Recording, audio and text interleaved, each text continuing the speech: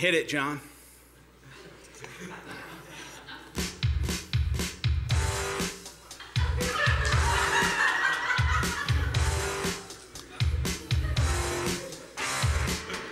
Get into this groove, it's good.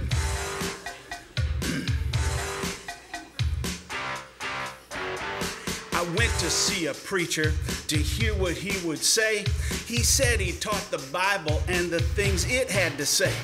But some things didn't sound right, even though he said he'd prayed. He used the words and verses, but the meanings really strayed. So I went to see him after to ask a thing or two. It seemed to me that that would be the wisest thing to do. He gave me lots of answers, but I couldn't quite compute it. I knew what he was using was a funky hermeneutic. That's right. You know the Bible doesn't work this way, right? Because you might just open it up and it says Judas went and hanged himself, and that's not where you're wanting to go that day. Another one. So I went into a bookstore to see what I could find, a tome to touch my soul and biblically inform my mind. I really liked the cover. The writer seemed the spirit. She knew that we would all agree if we could only hear it. She used the Bible's phrases and she really was sincere. But how she got her viewpoint from the Bible wasn't clear. The more I checked the context to see how she construed it, I knew what she was using was a funky hermeneutic. I think that's a lot of us, right? Doesn't work that way. Didn't work that way for Ray Walston, and it won't for you and me.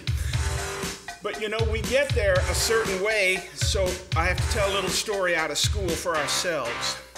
You see, I had to lead a study on Philippians 4:13. I taught I can do all things and what I thought it means. When someone asked a question, some doubts did soon arise. She asked me if by all things I thought maybe I could fly. I knew that that was stupid. Was that stuff in the text? In abounding or abasement? Living Christ was his context. I knew I'd misapplied it. I knew I'd really blew it. It fell apart because I'd used a funky hermeneutic. It's kind of like that. It doesn't work like that. You can put the cape on, but you can't fly because you can do all things in Christ. That's not what he's talking about. So anyway, after working through that, here's my last word. So when you read your Bible, don't go by what you feel.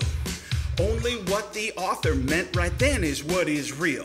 No matter what the tingle, the buzz or holy chill, what God said to the readers then conveys his stated will. It's not my application or imagination's play. It's what's said then to whom and when that carries all the day. When it's proper exegesis, then no one can refute it. Stick with what is written, not a funky hermeneutic. That's it, y'all. That's all I can do. Not a funky hermeneutic.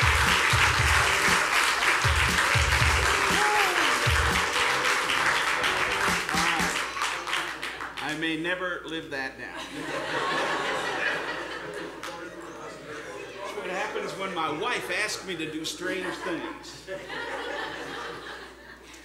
You can blame her for that.